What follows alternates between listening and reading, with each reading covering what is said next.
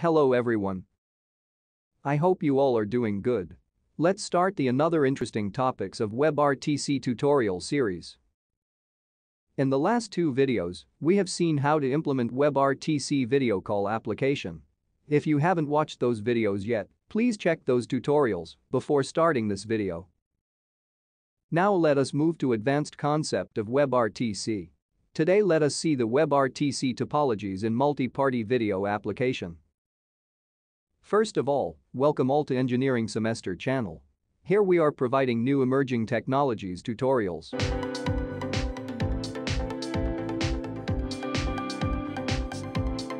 If you are new to this channel or new to this WebRTC series, please go and watch our introduction part first. You know that we have already discussed how WebRTC is working in peer-to-peer communication.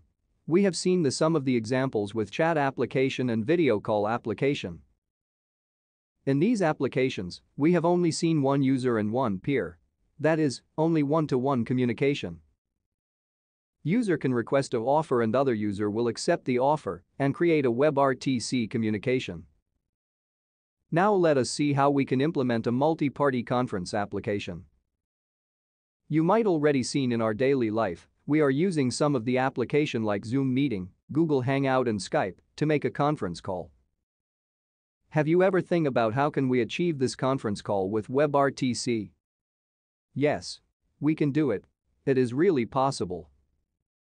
But we have to design in such a way that how we can send our media and audio across each users. In multi-party call, we must choose an architecture for our application. This is because how the users are arranged will play an important role in the conference call. A topology refers to the layout of a computer networks. Network topology refers to the manner in which the links and nodes of a network are arranged to relate to each other. Here you can consider nodes or each user. Topology can describe either physically or logically. So this means how we are aligned our users in a network. In WebRTC multi-party application, the number of users are very large. So we have to select an efficient topology for better communication across each users. To truly scale WebRTC applications, you have to leverage topologies designed to extend its capabilities. Selecting the right topology can improve performance and data efficiency, optimize allocation of resources, and reduce operational costs. There are three popular topologies used in multi-party WebRTC implementation. Those are Mesh or Peer-to-Peer topology, Multipoint Conferencing Unit (MCU) topology, and Selective Forwarding Unit (SFU) topology. Mesh topology is the simplest topology for a multi-party application. Here every participant sends and receives its media to all other participants. In MCU topology, each participant sends its media to a central server and receives media from the central server. In SFU topology, each participant sends its media to a central server and receives all others' media from the central server. This central server is called SFU. We can see in detail of every topologies in upcoming videos.